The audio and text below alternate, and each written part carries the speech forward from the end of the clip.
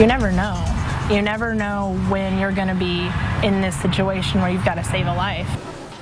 Some believe coffee is a lifesaver. Maybe you're one of them. But one afternoon, a Little Rock Starbucks worker gave that a whole new meaning. KARK4's Rebecca Jeffrey talked with the manager at Starbucks who helped save a man's life after overdosing in a parking lot. Rebecca?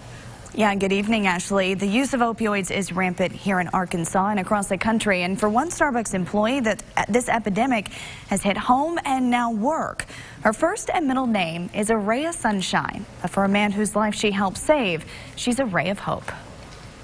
It's where millions of people go to get their daily caffeine fix. But outside this Starbucks off Cantrell in Little Rock is where a different addiction took a lethal turn. You never know.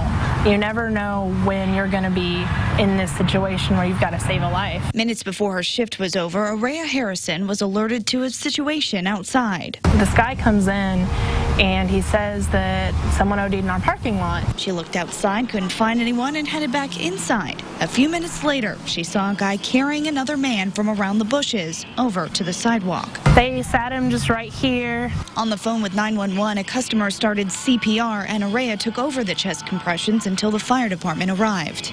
They gave him Narcan and oxygen, and whenever he was able to come to, he said that he'd overdosed on heroin. According to the Arkansas drug director, there have been 142 documented Narcan saves in the state since the naloxone project began less than 2 years ago. This isn't something that's necessarily foreign to me. It's happened to one of her own family members. I was about 11.